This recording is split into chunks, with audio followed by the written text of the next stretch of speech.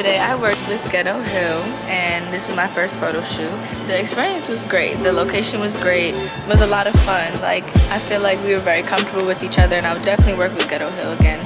It is a very professional corporation and production that they're trying to build. It's definitely great for, you know, upcoming models, because what you guys are trying to do is not just look as, you know, them being a model. You know, you're also looking at that bigger picture of what they're individually trying to do with their lives, and just help them, you know, gain that better path to do it. What I do as a model, you really need to be comfortable in your own skin and kind of, you know, think outside the box and be spontaneous. But just because you work with so many different people. My life as a commercial pretty much is just explaining, you know, how different I am and how comfortable I am, and, you know, bring exposure to me and show people, you know, how crazy and fun I can be. You know, just shows them what I'm like. Everyone is different, so. You think you about to take off after this? Oh yeah. Oh yeah. Ghetto Hill about to be popping. I'm trying to tell you, about to be on the map out here, okay? Alright, I'm about to twist the J.